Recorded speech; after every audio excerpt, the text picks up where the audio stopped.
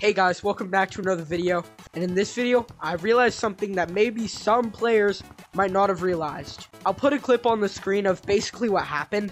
I was just juking in the new update, and then I saw this. Yo, wait! What is that? Yo, wait a second. What is... I was juking a player, and then I went to the place where Secret Tunnel was, and I saw... Here, wait, let me just get over there. And I saw this, bro. What is this?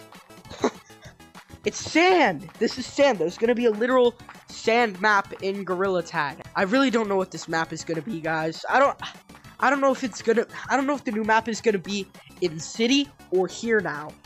Maybe both, and the map will be like so big that they both like connect together. Yeah, but that's actually crazy. But my theory, basically talking about how this is gonna be a lava map, is kind of disappearing, guys. I feel like it's gonna be like a beach map, kind of like Sandland in Capuchin. I don't know, guys, but just talk about it in the comments. Talk about what you think it could be.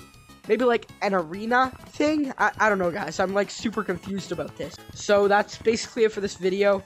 Also, what do you guys think about this new update, by the way? The cool winter flashback sale and stuff with the spring update cosmetics, and the grass is back but with no branches, kind of like the house update. I've got to give this update like a solid 10 out of 10.